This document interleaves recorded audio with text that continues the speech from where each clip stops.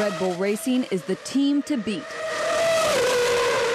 Their star driver, Sebastian Vettel, is well in the lead.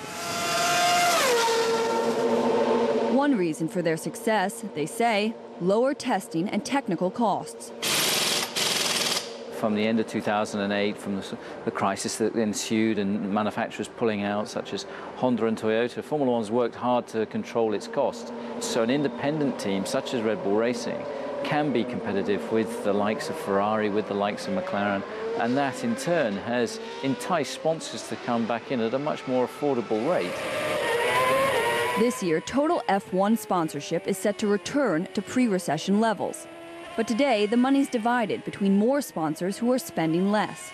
The average value of an on-car deal fell 28% last year to $5 million.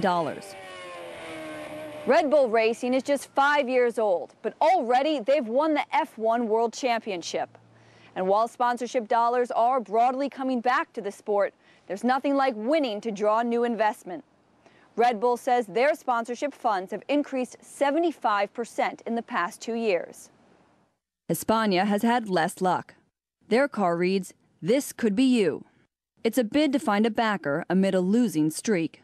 06, 07, teams that were doing badly on track, they were getting sponsors as well as the teams who were doing well on track. So clearly sponsors are choosing where to place their money more wisely than before. The sponsorship money is coming back largely because of increased interest in the sport. Last year was a record year, both in terms of the closeness of the racing and also the number of races on the calendar. Red Bull has already picked up a handful of new sponsors this season.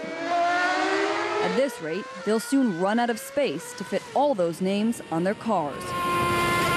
Olivia Stearns, Bloomberg.